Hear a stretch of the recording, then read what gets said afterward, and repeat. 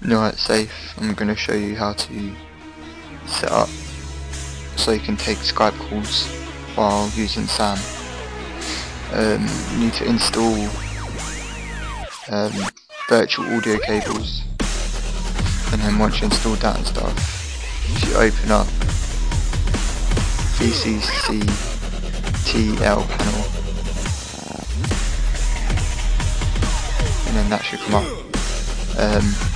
You want to set that so that the cables are on to, and then press set, and then exit out of that. And then here you've got the audio repeater. If you open it up, you should get that. You need to open that up 3 times, and then you should end up with 3 of them open. Right, in the first one, I'm going to set wave in to virtual cable 1 and wave out to virtual cable 2, and then press start. On the second one, you want it to be set to, it's different for everyone on this one, but this is for a microphone, so it might say microphone, it might say audio input, but you choose that for that, and then that wave out you want virtual cable 2, and then you start that. And then on the third one, you want virtual cable 1, and then the wave out, it will either say speakers or audio output, and then whatever one it is, you just pick that, and then you click start on that. Right, once you've got all of those 3 started, you open up SAM, go to file, and then config. Then you want the audio mixer pipeline, and then you go to air out. See where here where it says output device, you want to set that to virtual cable 1, and then click OK, and then press OK on that. And then over here on the voice effects, if you haven't got the voice effects on the desktop thing, then go to window, and then go down to voice effects, and then tick it, and it should come up. But here you want to go to config,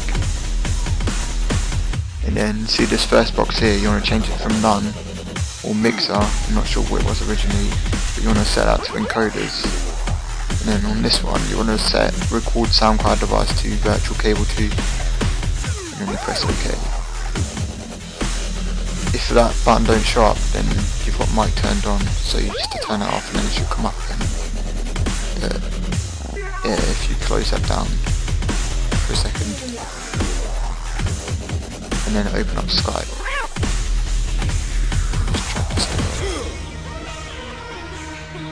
On Skype you want to go to tools at the top, tools, and go to options,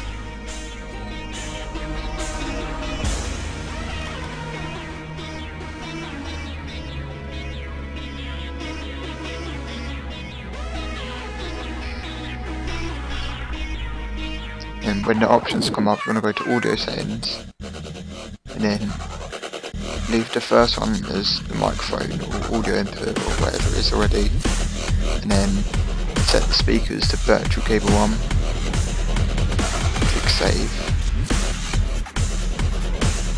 and then all you do is literally you call someone, and then just start talking to them and stuff. And then when you want to take them onto air, you open up Sound Broadcaster, turn your mic on, and then if you lock to talk like that, it should go through automatically. And then if you see here it's going up with the microphone, when they talk that should go up as well, and then that's how you know that it's working.